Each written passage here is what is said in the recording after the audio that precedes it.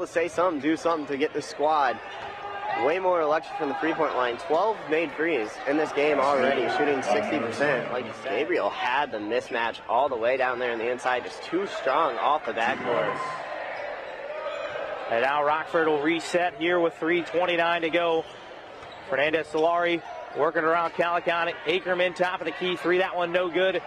And Collinsworth can't grab the offensive rebound. And now Solari will try his luck. And that one good. Free throws here. Rockford has struggled from the line.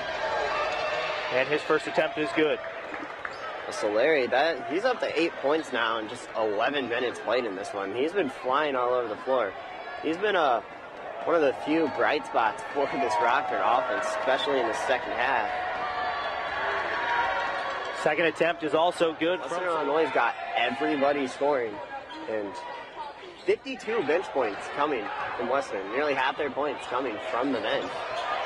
Taken away by Solari, corner from Western Hall. You know, Fernandez Solari's been so quick, so shifty, and able to get those open points. You know, despite his team being down big like this, he's shown no quit. Still playing at full energy. Calicon